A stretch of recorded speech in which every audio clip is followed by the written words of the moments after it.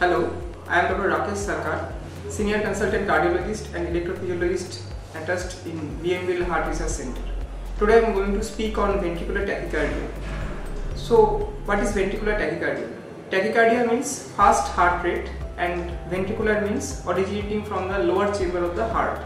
As you all know that heart has two upper chambers and two lower chambers. So, the lower chambers are called ventricle, upper chambers are called atrium.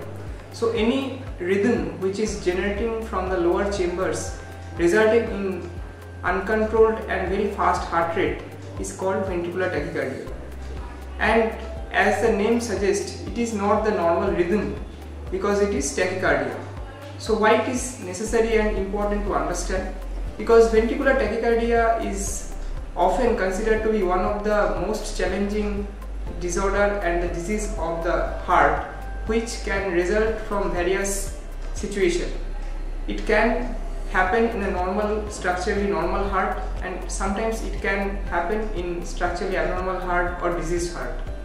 It can actually result in a very disastrous situation which is called cardiac arrest and should be addressed as immediate as possible, requiring sometimes very aggressive treatment to control it, and sometimes some preventive treatment like implantable cardiovascular defibrillator as a preventive or the futuristic treatment.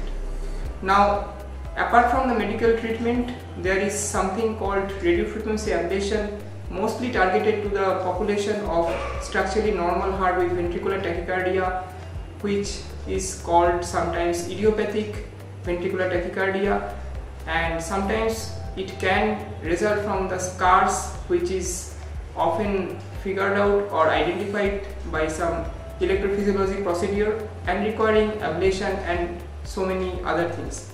Now, ventricular tachycardia is one of the considerably potentially harmful and disastrous situation, as I mentioned, needs to understand and appreciated by any of the cardiologists, and for the sake of the population, I just want to tell that any person who is having the potentially this disease should not get shy away to get treated by the cardiologist.